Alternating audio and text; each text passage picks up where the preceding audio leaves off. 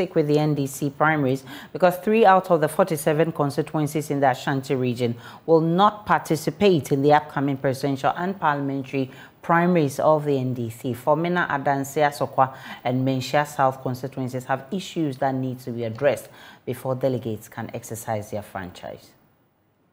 NDC is preparing for the parliamentary and presidential primaries this Saturday. 3 out of the 47 constituencies in the Ashanti region cannot participate in the upcoming election.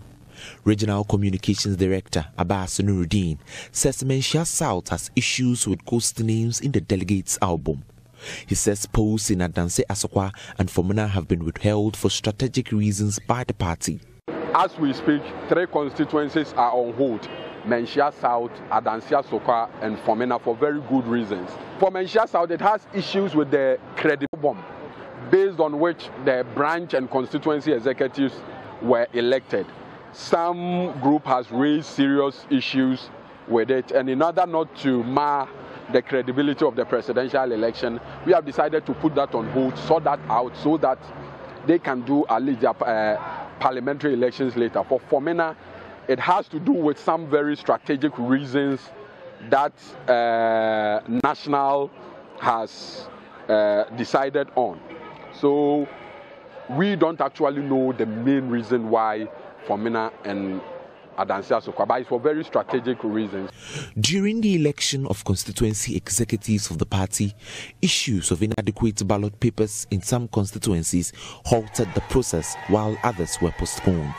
To avoid such incidents, the party is printing excessive ballot papers to top up the number of delegates in every constituency. Like we did during our constituency and regional elections, we are doing our own printing, but at the end of the day, those electoral materials will be handed over to the Electoral Commission to conduct the election. And we have made arrangement for extra ballot papers. So, for instance, if 1,000 people are voting at a particular polling center, more than about 10% of ballot materials will be added. So, in the event that some ballot papers are defaced or destroyed, they can fall on the extra ballot provided to ensure that nobody is disenfranchised. According to Nuruddin Abbas, security arrangements have been handed over to the police administration. He says no party task force will be used for the polls. The National Security Force, made up of the police, are the ones going to provide security at the various centers.